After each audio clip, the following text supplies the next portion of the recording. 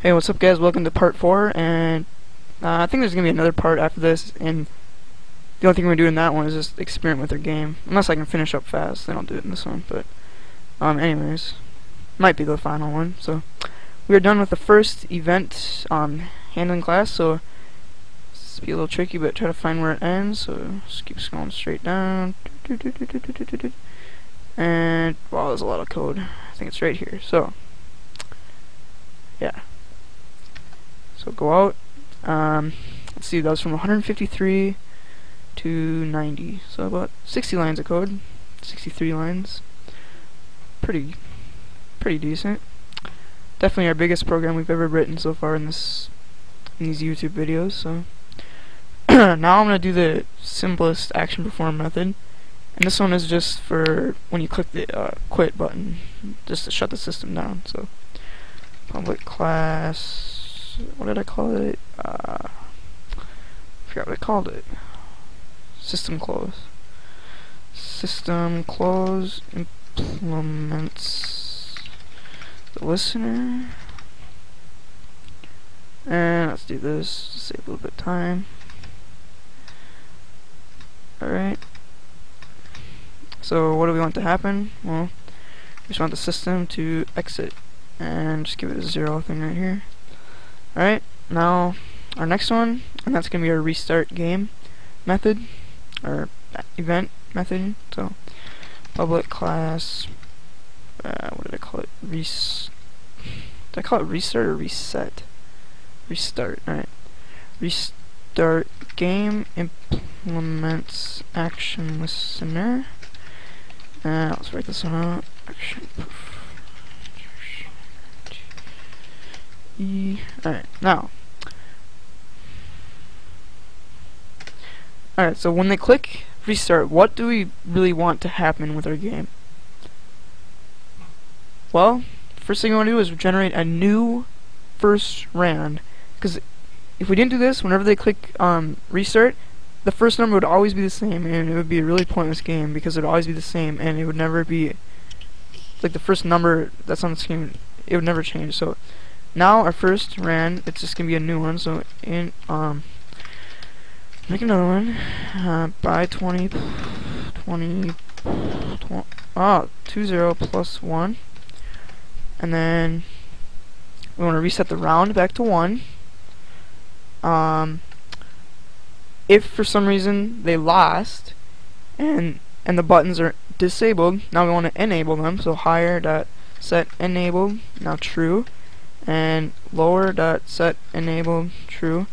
And if they won and they're already still enabled, it won't affect it at all. It'll just yeah, it won't really do anything. You won't notice it. So, and then first label, and then we want to set the text back to our new first ran, whatever that was. So first ran, right? And now we want to reset all of our labels back to nothing because we don't want those other ones to show. So second label, set text nothing, and do that for the third and fourth.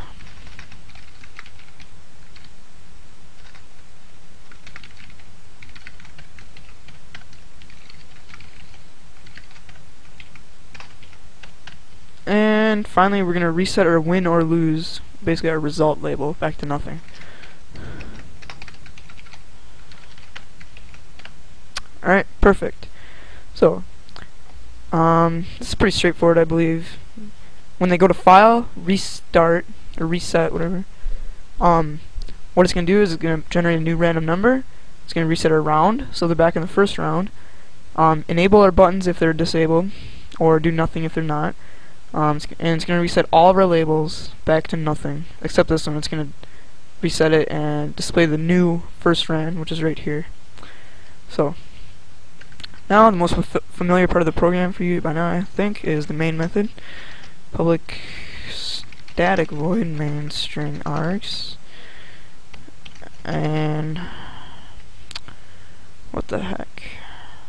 Oh, capital. Duh. Alright. So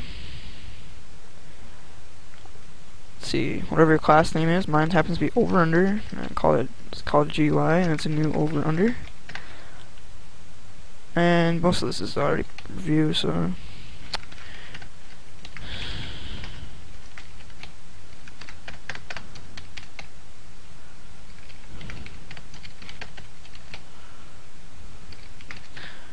see, I've already written this program, so I know the ideal size. It's 300 and 150, and I'm gonna have a title.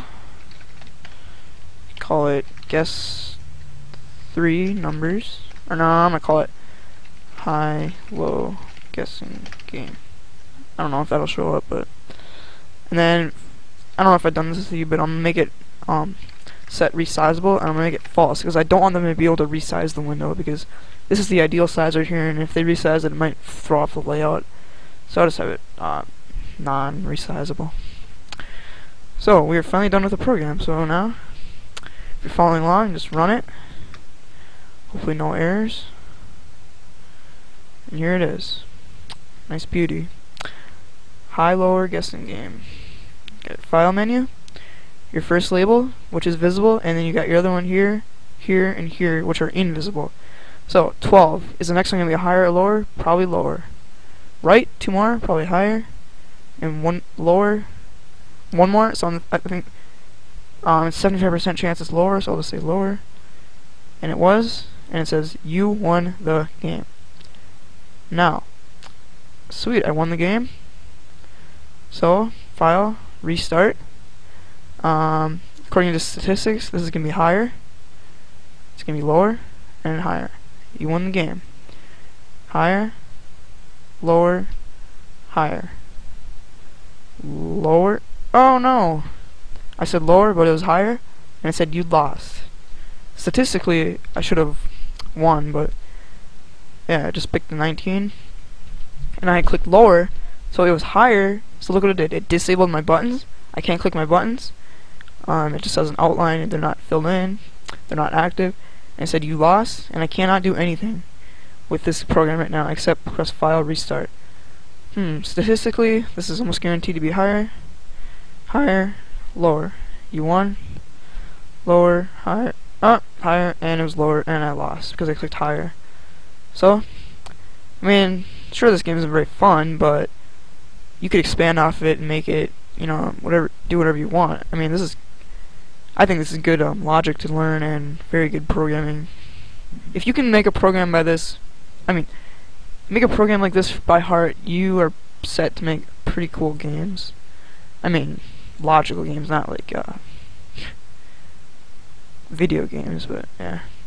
I'm probably gonna start doing video game series fairly short here, maybe like 10 or 12 more of these GUI tutorials. And then we quit, and it shuts it down. So, pretty cool. I mean, I think when I first wrote this, it only took me like 30 minutes or 20 minutes, but most of it was just getting the layout down. So, yeah, hope you enjoyed this series. Subscribe to my videos because I'm probably going to come out with new ones very shortly here, and thanks for watching. See you guys.